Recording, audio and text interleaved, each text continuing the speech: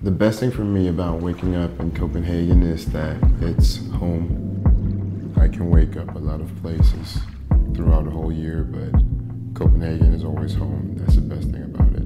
Well, back in the days, I actually conceptualized and established the deal with Andreas van der Heide, who still runs the company today. Virgil is a lot of people or a lot of faces depending on who you ask, but in general, basically, Virgil is just a creative mind with great taste.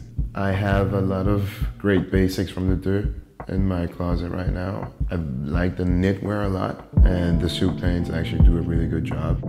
The most precious piece I have in my wardrobe is a pair of dress shoes that I bought from Paul Smith a couple of years ago.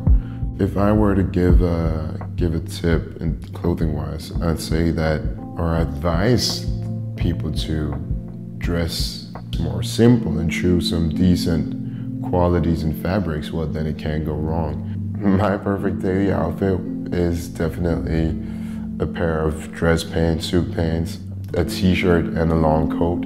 And then obviously you can also mix it up with a scarf or with a bandana or whatnot.